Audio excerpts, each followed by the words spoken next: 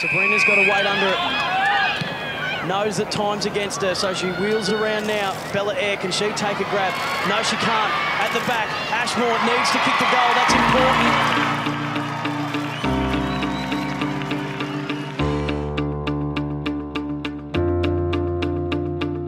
So Cashie's Melbourne uni girl that's moved back home, played in Brisbane last 2 years, and she loved her time in Brisbane.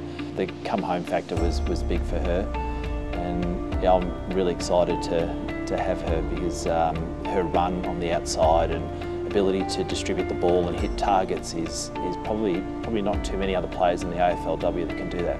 So really excited to have her. Conti intercepts the standing kick.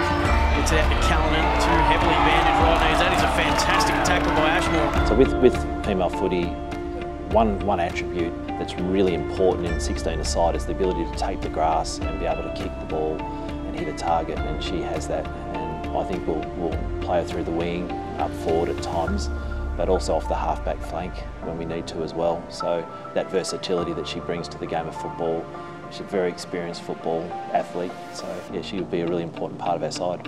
Anderson gets it on her boot, gets some distance out towards Ashmore, looks to step inside Utri and does.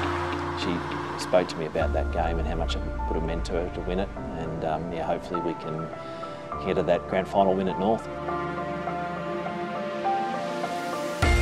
She'll probably be one of our leaders without being a leader on paper either.